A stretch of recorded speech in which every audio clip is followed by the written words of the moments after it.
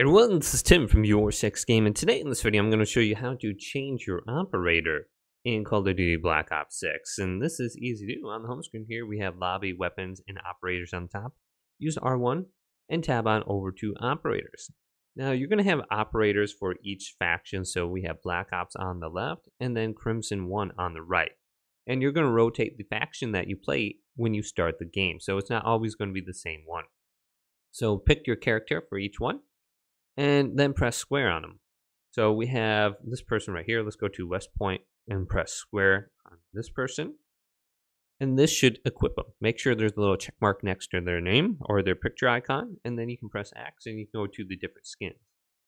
Then if you press R1, you can go to the different finishing moves and then select it to equip it.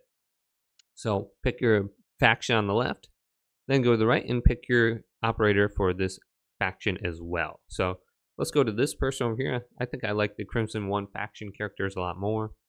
So let's go into the skin. There's a little skin, and then here's the finishing move. And I have that selected now.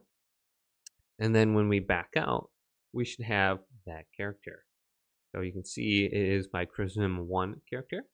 Now, when you're playing Warzone, you're going to only have one faction, pretty much, or one character that you pick. You won't rotate between them.